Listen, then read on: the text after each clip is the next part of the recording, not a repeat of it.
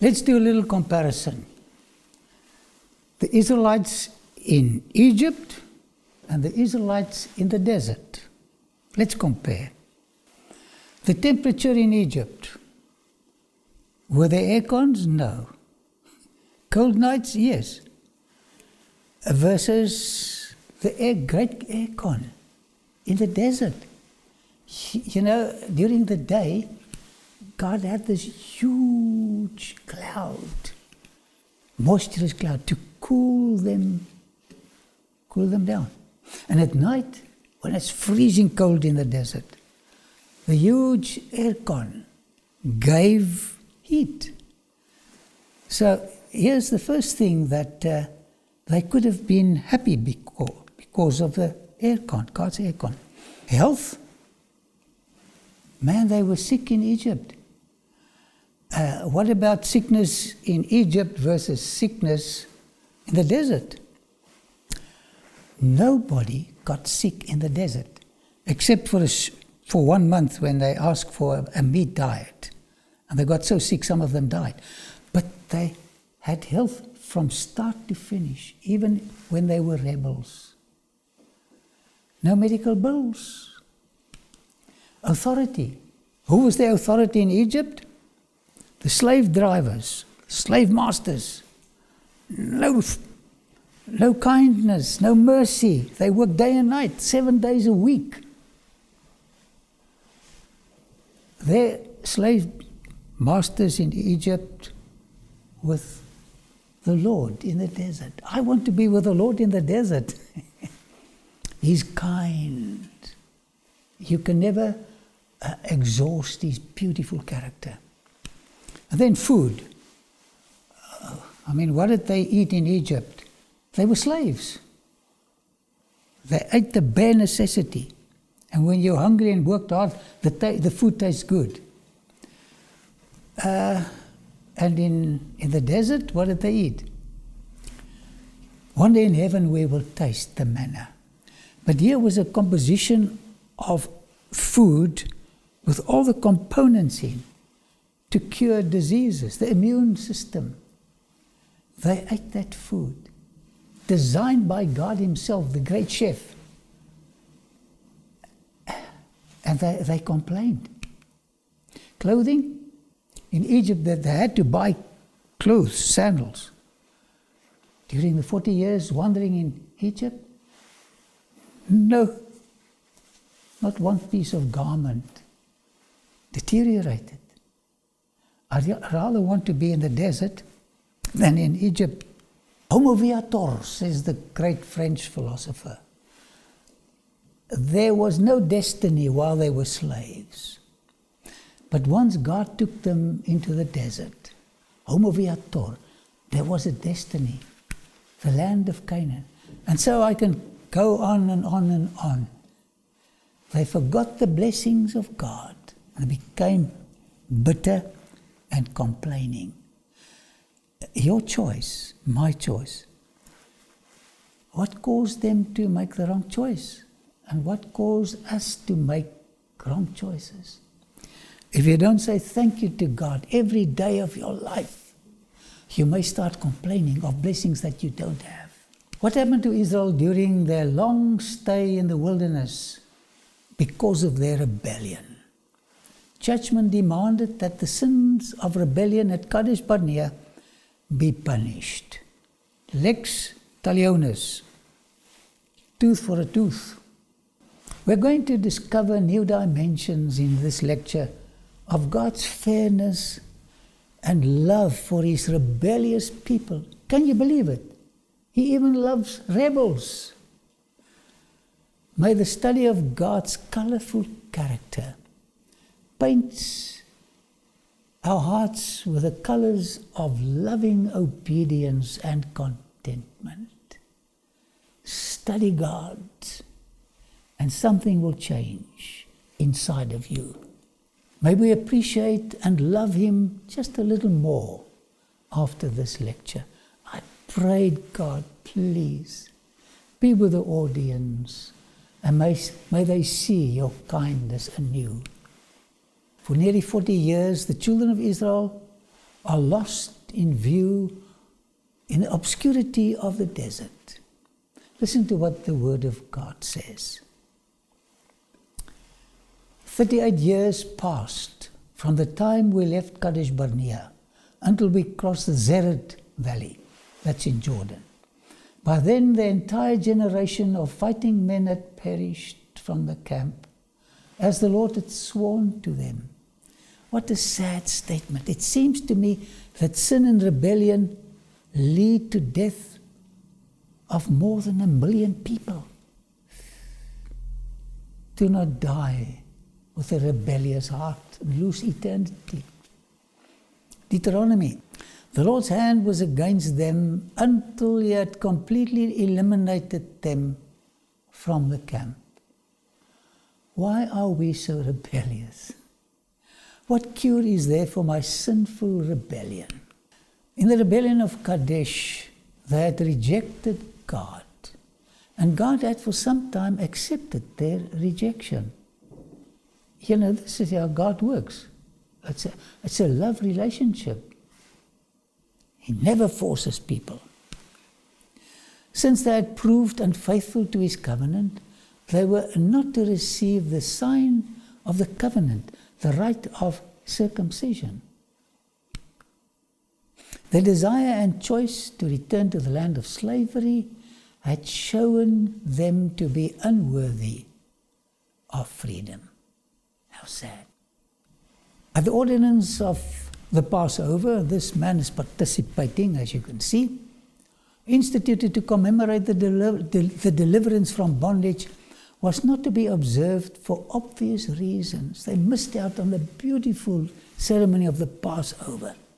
They wanted to go back where they were before. How sad. The devil tells us that there are advantages in transgression. That's a lie. And we are so stupid. We believe Him. Trust and obey, for there's no other way to be happy in Jesus but to trust and obey. But the history of Israel reveals the opposite, the sad opposite. Would God reject them totally? Would He withhold His blessings from them? This is what the hardened rebels deserved.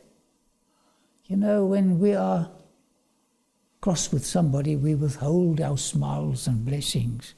But God is different. He didn't do that to them. The tabernacle services continued as before. There was still time to repent and accept God's forgiveness. In His great providence and love, God still supplied their physical daily needs. Room service on the Sabbath. They didn't have to go out. The manna in the house didn't go bad. How do we treat our enemies, those who rejected our kindness and love? In summing up the history of Israel on the border of the Promised Land, Moses wrote the following words. For the Lord your God has blessed you in all the work of your hand. He knows you're trudging through this great wilderness. These 40 years, the Lord your God has been with you. You have lacked nothing. If we follow God, we will lack nothing in the wilderness of this sad life. It is safe to be obedient. Nehemiah vividly pictures God's care for Israel, even when during these years of rejection and banishment. Listen to this. Yet in your manifold mercies, you did not forsake them in the wilderness. What a God! Did not forsake them in the wilderness. They were enemies to God, but God wasn't an enemy to them. The pillar of cloud did not depart from them by day to lead them on the road, nor the pillar of fire by night to show them light and the way they should go. This is how we treated them for 38 years without receiving a thank you. You also gave your good Spirit to instruct them and did not withhold your manna from their mouth. And you gave them water for thirst. You know, everywhere they camped, Moses spoke to the rock, and there was a huge river. They drank, they washed their clothes, and they swam in that river. The rebels, this is how he treated the rebels. How do I treat my rebels? 40 years you sustain them, says Nehemiah. In the wilderness, sustained them, cared for them. They lacked nothing. Their clothes did not wear out, and their feet did not swell. What an unbelievable way to treat people who rejected God and who wanted to kill his servant Moses. You know, the New Testament gives us insights into the profile, the character of God. But the Old Testament equally gives us a wonderful profile of a loving God. Can you believe it? The clothes they bought in Egypt did not perish. What a God!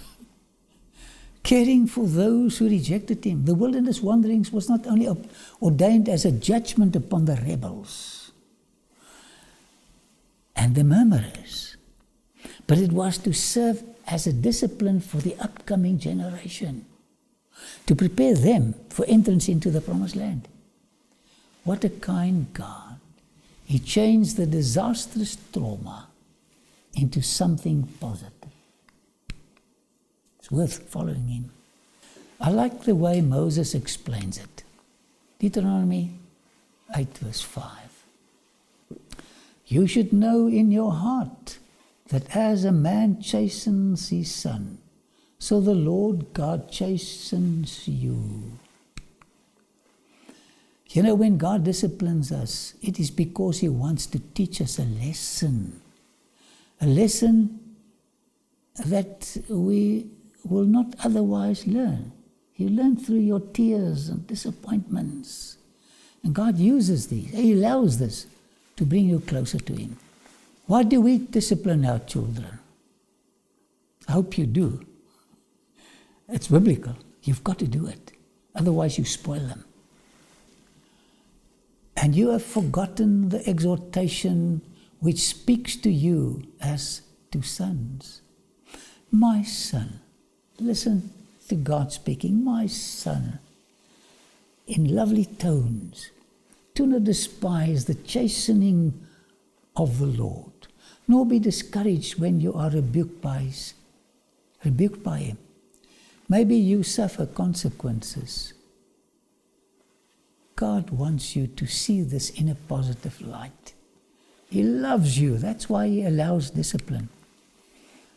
From whom the Lord loves, he chastens and scourges every son whom he receives. If you endure chastening, God deals with you as with sons.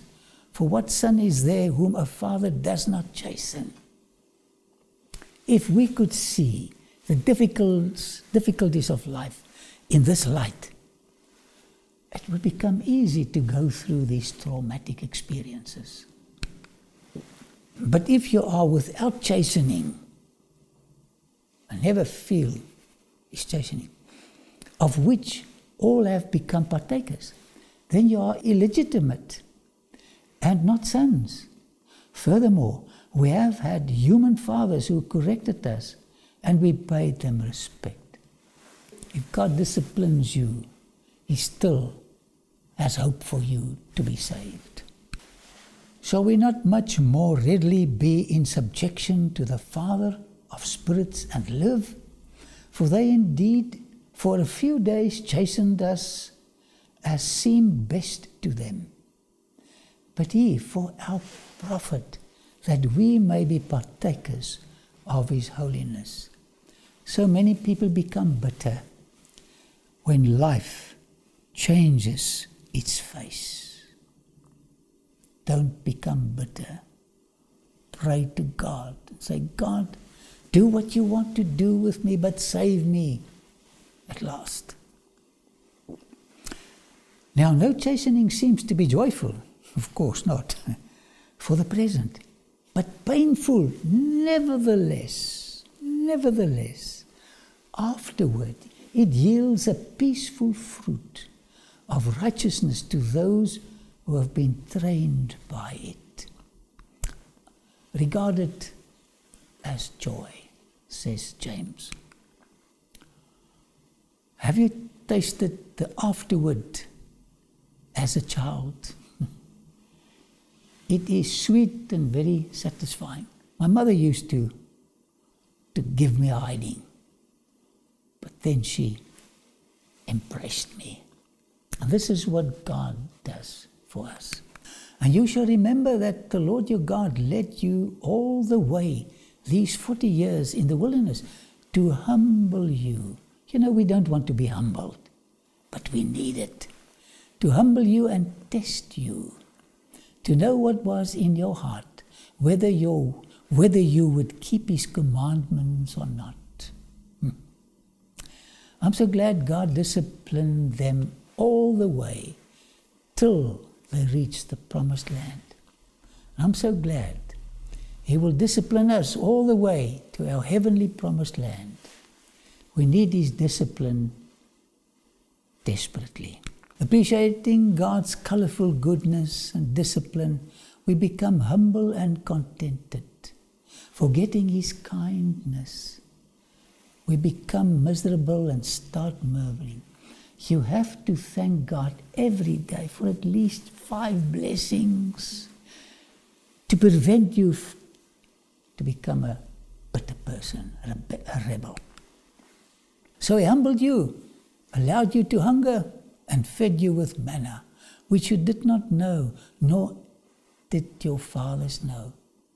It is by forgetting what God has done for us in the past that we take the first step to the land of death.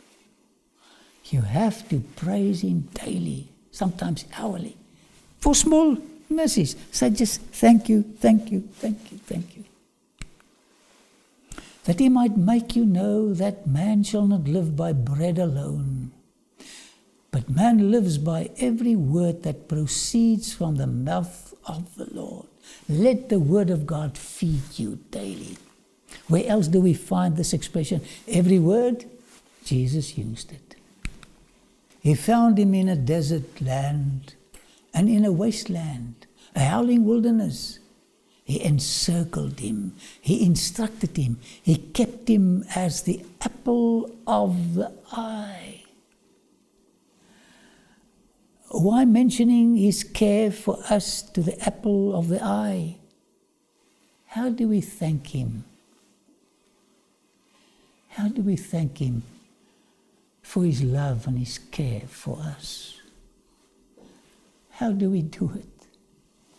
Say thank you more often. Appreciate him more often.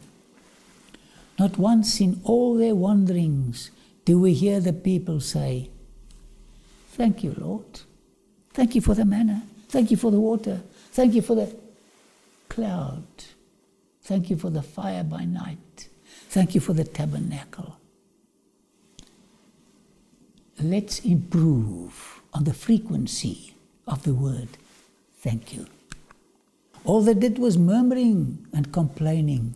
Fortunately, we are just the same. Because of Korah's initial rebellion, more than 14,000 people died. There were isolated cases during this time that showed the same spirit of contempt for the divine authority. Listen to this story.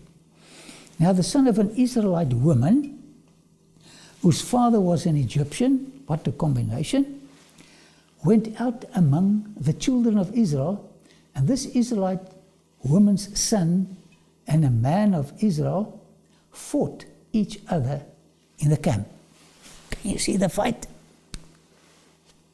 Now, divine law forbade him. The Egyptians were being excluded from the congregation until the 3rd generation, and God had reasons for this. A dispute arose between him and an Israelite. The matter was then referred to the judges, who declared him guilty. Enraged at this decision, we don't want to be reprimanded. he cursed the judge. In Egyptian or Hebrew, I don't know. And in the heat of passion, blasphemed the name of God. I wonder what he said. He was immediately brought before Moses. The command had been given.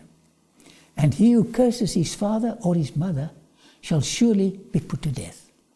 But no provision had been made as how to handle this terrible case. God himself pronounced the sentence. The blasphemer was conducted outside the camp and stoned to death. It doesn't pay to be rebellious. The man was locked up until the will of the Lord could be established. Sitting in that jail, there was time to repent, but he did not. Those who had been witness to the sin placed their hands upon his head, thus solemnly testifying to the truth of the charge against him. And they were the first to throw stones at him. The people who stood by afterwards joined in executing the sentence. God did not extend the suffering.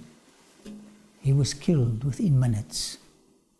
God does not delight in punishing people for a long time. Then you shall speak to the children of Israel, saying, whoever curses his God shall bear his sin. And whoever blasphemes the name of the Lord shall surely be put to death. All the congregation shall certainly stone him.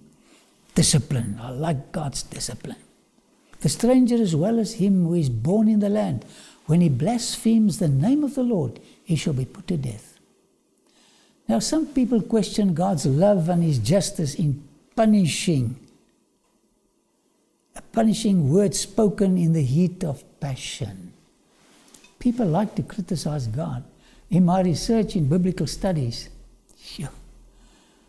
people blame God, these scholars, for being unfair. He's not unfair. He's a fair God. Lex talionis, the punishment matches the crime. And this is the character of God. He will only punish you for your crime.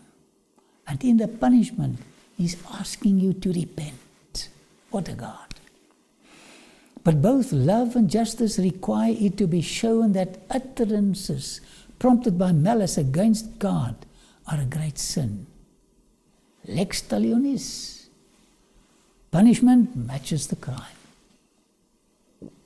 The retribution visited upon the first offender would be a warning to others that God's name is to be held in honor. And this worked. It works today as well. Where people are not punished, they just carry on.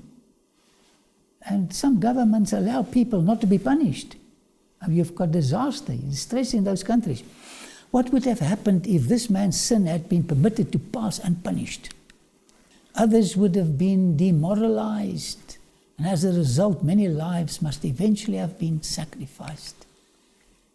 The mixed multitude that came up to the Israelites from Egypt were a source of continual temptation and trouble.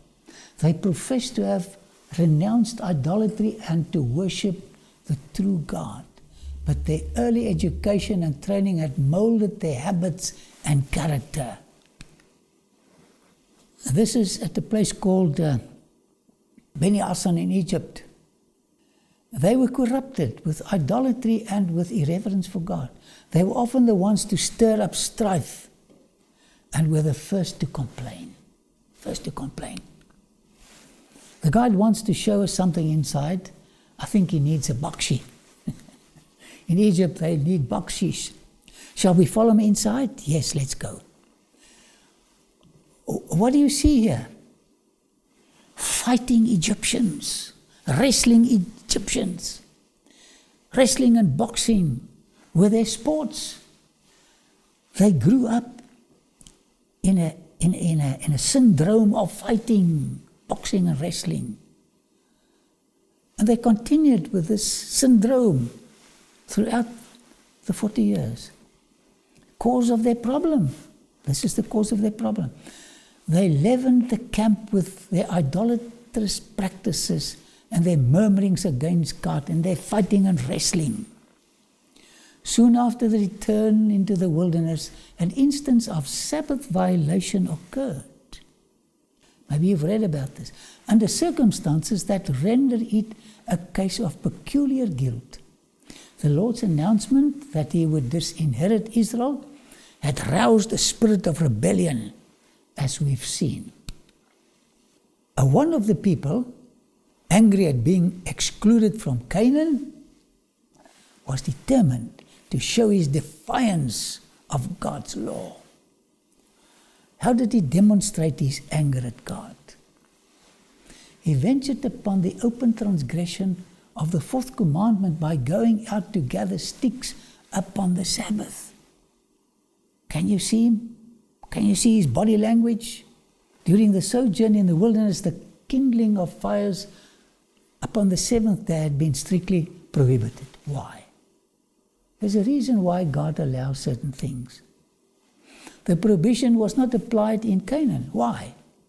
Icy winters would often render fires necessary. I was there in Jerusalem once in the month of February, and this is what it looked like. I can testify to snow in Israel, and God would allow them to make a fire. God is a just God. In the wilderness, fire was not needed to keep them warm. The pillar of fire was sufficient. The act of this man was a willful and deliberate violation of the fourth commandment, a sin not of thoughtlessness or ignorance, but presumption. He was challenging God. He was taken in the act and brought before Moses. Can you see it? It had already been declared that Sabbath breaking should be punished with death, but it had not yet been revealed how the penalty was to be inflicted.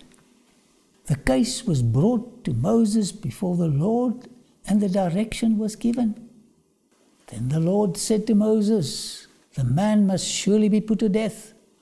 All the congregation shall stone him with stones outside the camp." Sins of blasphemy and willful Sabbath breaking received the same punishment, being equally an expression of contempt for the authority of God. He was challenging God, this young man. Don't challenge God. In our day, there are many who reject this creation Sabbath as a Jewish institution. Don't bother about it. Why? Why do they say it? They say that if it is to be kept, the penalty of death must be inflicted for its violation. But blasphemy received the same punishment as did Sabbath breaking. Should the third commandment, blasphemy, also be a test to set aside, applicable only to the Jews? Yet the argument drawn from the death penalty applies to the third, the fifth, and indeed to nearly all the 10 precepts, equally the fourth. Though God may not now punish the transgression, now listen to this, my friend. Though God may not now punish the transgression of his law with temporal penalties, yet his word declares that the wages of sin is death. In the final execution of the judgment, it will be found that death is the portion of all those who violate his secret precepts, his law. Are you disobeying God? There's no future in disobedience. During the entire 40 years in the wilderness, the people were every week reminded of the sacred obligation of the Sabbath by the miracle of the manna. On a Friday they had to collect twice as much, so that on a Sabbath they had room service. What a God. Yet even this did not lead them to obedience. Can you believe that God put up with their rebellion all these years? And with mine as well. God declares through his prophet, my Sabbath they greatly polluted. And this is one of the reasons for the exclusion of the first generation from the promised land. Yet their children did not learn the lesson. Sabbath observance was neglected. And though God allowed them into Canaan, He declared that they should be scattered among the heathen after the settlement in the land of promise. Here at Kadesh, the children of Israel had turned back into the wilderness. What happened at the end of their desert journey? Then the children of Israel, the whole congregation, came into the wilderness of Zin in the first month, and the people stayed in Kadesh, and Miriam died there and was buried there. It seems that this was a different Kadesh to the first one, because it was situated on the borders of Edom, and I'll come to this. Can archaeology tell us where Miriam was buried? This would help us to understand the two Kadeshes. According to Josephus, Flavius Josephus, Miriam died near Petra and was also buried there. The monastery at Petra was later built over the tomb of Miriam. The modern name Kadesh, according to some scholars, is called Al-Baida. From the scene of rejoicing on the shores of the Red Sea, when Israel went forth with song and dance to celebrate God's triumph, to the wilderness grave which ended Miriam's lifelong wandering. What a sad funeral. Then the children of Israel, the whole congregation, came into the wilderness of Zin in the first month, and the people stayed in Kadesh. And Miriam died there and was buried there. Such had been the fate of millions who, with high hopes, left Egypt for the promised land. And if you and I move out with high hopes to enter the promised land, we should not be rebellious. It can keep us out.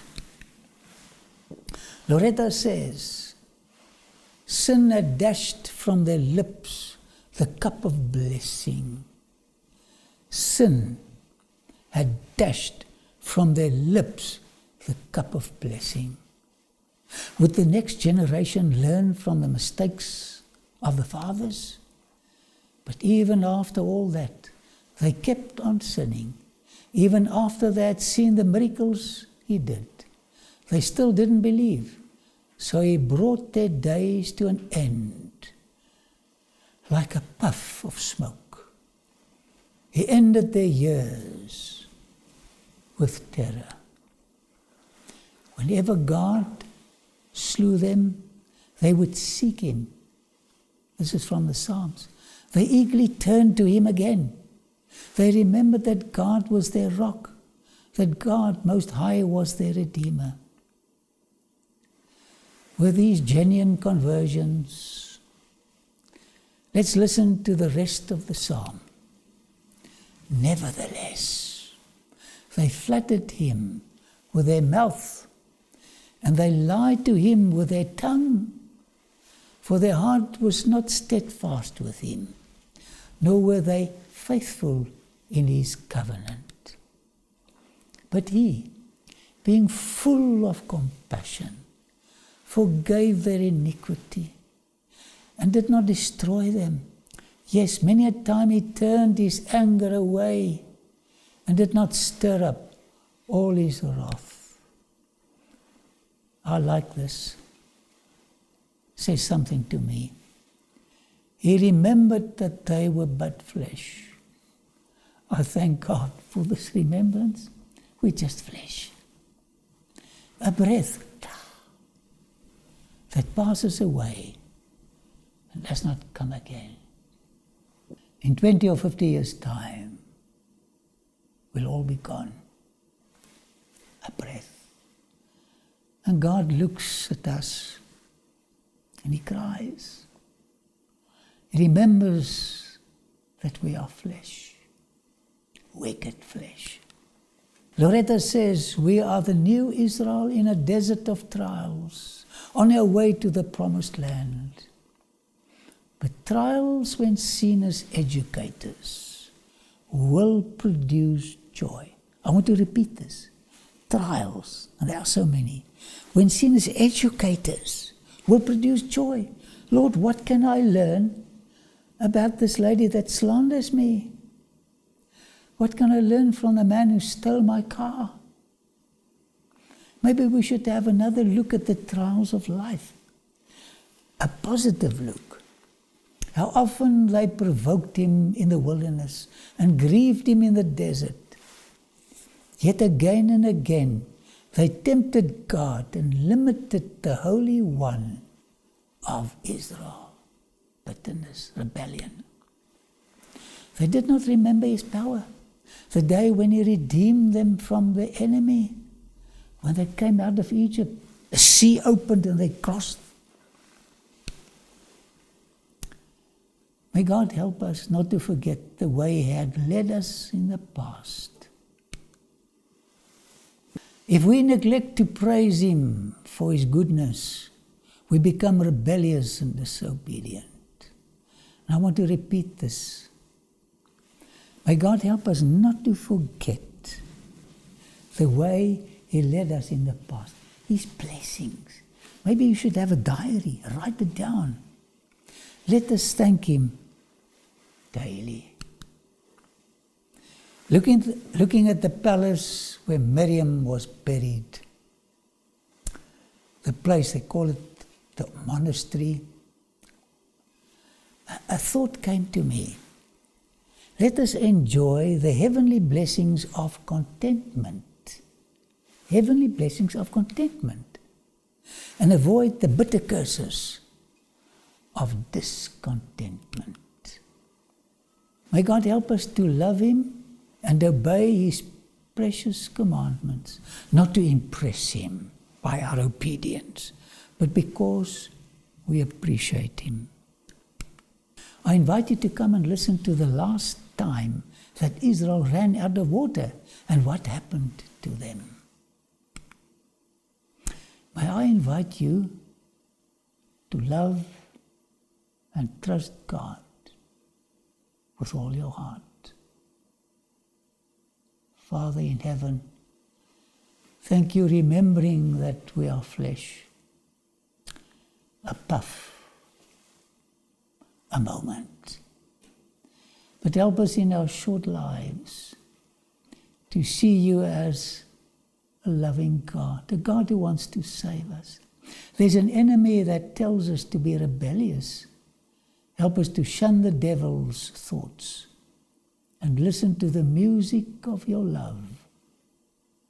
In Jesus' name, amen.